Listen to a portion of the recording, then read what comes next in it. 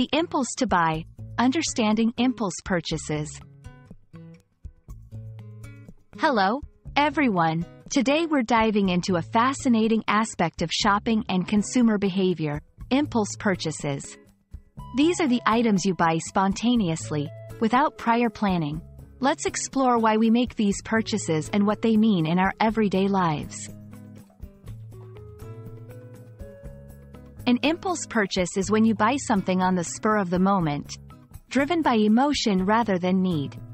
This often happens when you're shopping for something else and spot an item that suddenly seems appealing. These purchases are not planned in advance and are usually influenced by external factors like store displays or special offers. There are several reasons behind impulse purchases. Firstly, emotions play a big role. Feeling happy, sad, or even stressed can lead to spontaneous buying. Secondly, the environment, such as a store layout or online advertisements, can trigger these purchases. Finally, special deals or discounts can be very tempting, making it hard to resist buying something immediately. Impulse buying isn't always negative, but it can impact your budget and clutter your space with unnecessary items. On the positive side, it can sometimes lead to discovering great products that you wouldn't have considered otherwise.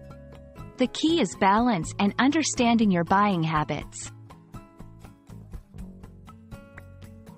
To avoid regrettable impulse buys, here are some tips. 1. Set a budget for shopping. 2. Make a shopping list and stick to it. 3. Wait for a day before making a purchase to see if you still want the item. 4. Ask yourself if you really need the item or if it's just a momentary desire.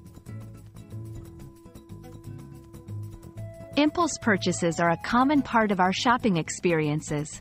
By understanding what drives these purchases and how to manage them, we can make more mindful decisions.